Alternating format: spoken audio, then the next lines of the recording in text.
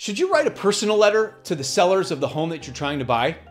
This is a great question, and it's topical and it's interesting because a couple years ago, especially in a seller's market, if you put your house up for sale and you had, say, a handful of buyers that were interested and they're all trying to figure out how much do I give them and what do I do and should I remove my contingencies? Well, buyers would add a personal letter on top of it, which is maybe a picture of them and their kids or their dog or their grandma saying how nice they are and how much they love the house and the neighborhood, and we can see us raising our children there and blah, blah, blah, blah, blah. And they're heartfelt. I'm not trying to take away from that, but they're all kind of following the same paint by numbers script a little bit.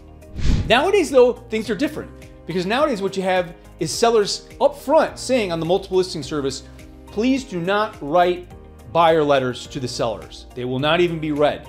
Let's say there's 5 offers on a house and all 5 people write beautifully crafted letters and there's pictures and shows the family and all that.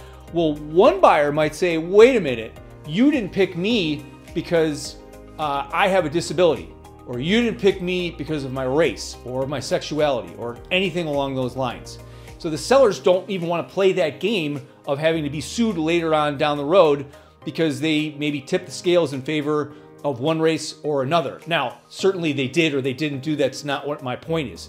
But that's why sellers do not say anymore that they want seller letters, which is kind of sad because you can imagine there are sellers out there that want the buyer letters. They want to be told how lovely their house is and how well kept it is and how much the buyers love the neighborhood. The sellers, they love their house. They love their neighbors, we think. And they want somebody who's gonna move in and take care of the neighborhood, take care of the house. But sadly, that's the world we live in now, and that's just how it is. It doesn't stop buyers from writing buyer letters. You can still do it. There's no law against it. But the trend is that it just doesn't exist anymore. If you're thinking about getting started, you want to know more, just message us. Thanks.